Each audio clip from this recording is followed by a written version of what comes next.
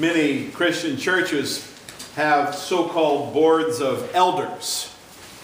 And I say so-called because the word elder is really just a New Testament synonym for the word pastor.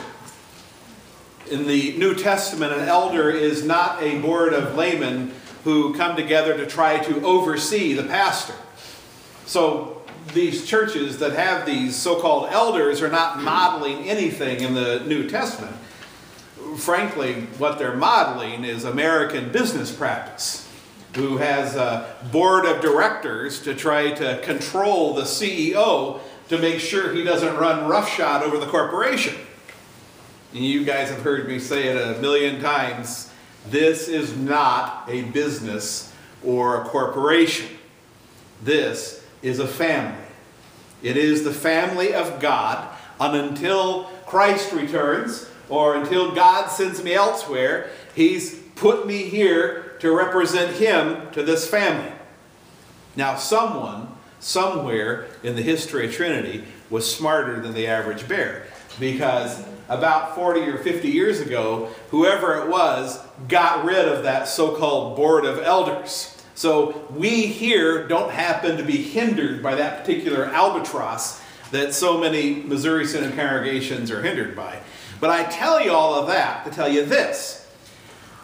I have had to work with that board of so-called elders at every other congregation I've served, and I have noticed that they spend an inordinate amount of time focused on what they call delinquent members.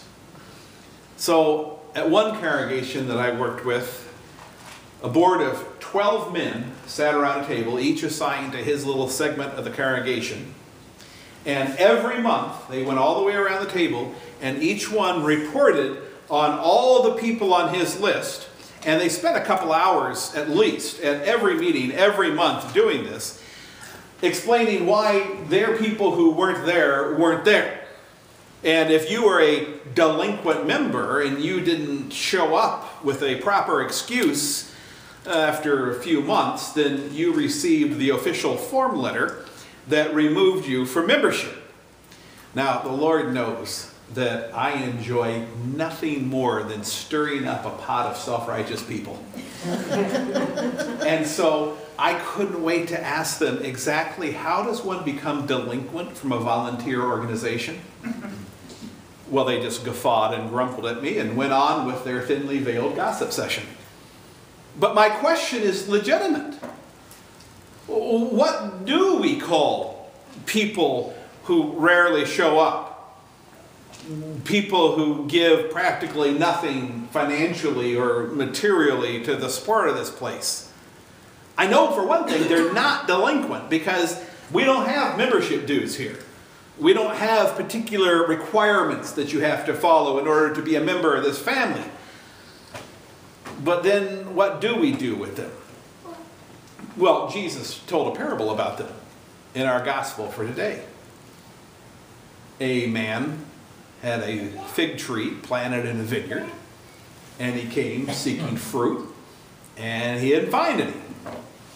And so he said to the vine dresser, look, for 3 years I've been coming out here to get fruit off this fig tree, and I find none. So, cut it down. It doesn't need to be using up space in my vineyard. And the vine dresser says, look, let me dig around it, let me put on some fertilizer, and then next year, if it produces fruit, well and good. And if not, then you can cut it down. People who are rarely here worshiping are like that struggling fig tree. We don't know why they're not in worship.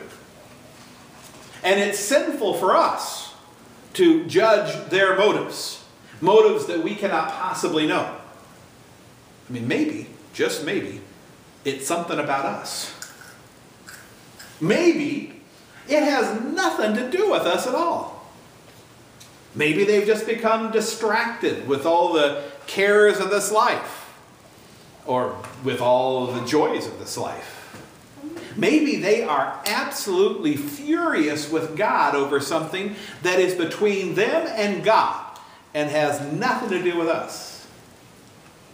But whatever the reason, they have become disconnected from us. And if someone becomes disconnected from us, then they need some special attention, some special care, some nurturing. And this special care and this nurturing does not come in the way of a form letter saying you don't have a proper excuse, so you've been removed from membership. Nor, by the way, does it come in a comment up at the Jewel when you see them in the aisle. A comment, something like, well, look who's here. We thought you were dead. See, special care for that disconnected person maybe looks like a card that says, we're thinking of you and wondering how you're doing. Wondering if you need anything. Maybe it shows up as a phone call, checking on that person to say, we miss you and we want to know if we can help you with anything. Or maybe it comes as an invitation to have coffee or to come play darts or to sing in the choir or to learn how to knit. Folks, we live in an isolating world. And anything we can do to draw people here, to make them feel loved, is a good thing. It's a godly thing. See, further isolating them by making them feel badly for being disconnected seems a little counterproductive to me. I don't like being disconnected from people I love. I'm going to assume that most people don't like being disconnected from people they love.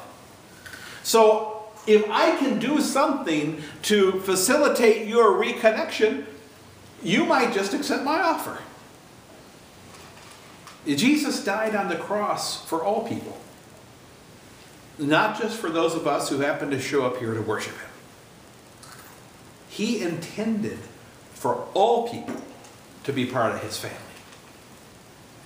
Every person in the family who is not regularly in worship is a person who is not getting word and he's not getting sacrament.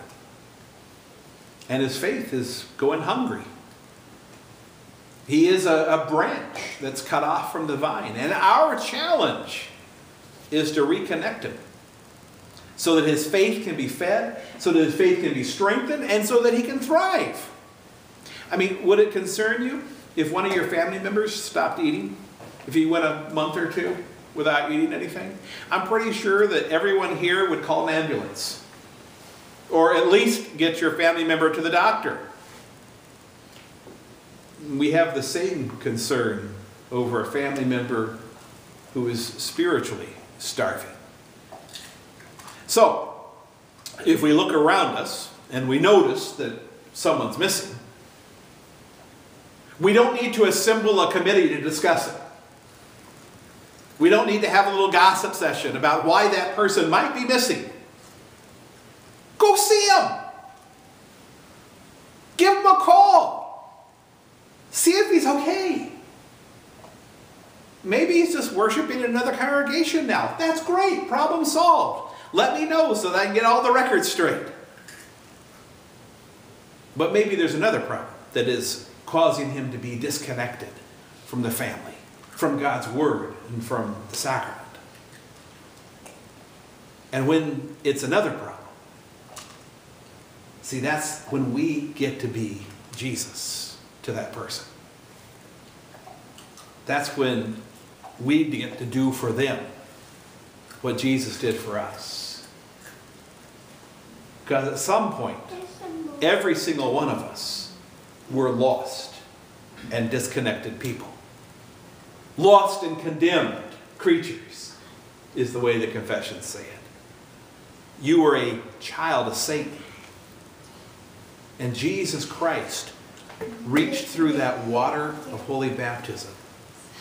And with his word, he connected you to the family. He claimed you. And now it is our privilege to do that exact same thing for others who are disconnected. We get to be like Jesus. See, Jesus is not someone who walks around being holier than everyone else. Jesus is not someone who walks around judging everyone who's not doing everything just the way he thinks they should. Being Jesus is doing something about that person who's separated from the family. Being Jesus is digging around that person and fertilizing it with word and sacrament and love and kindness and concern. Being Jesus means getting your hands dirty so that tree might produce fruit. It's showing love and concern for people, but especially for people who are weak and who are sick and who are lost. And that is really some of the most beautiful work we ever get to do.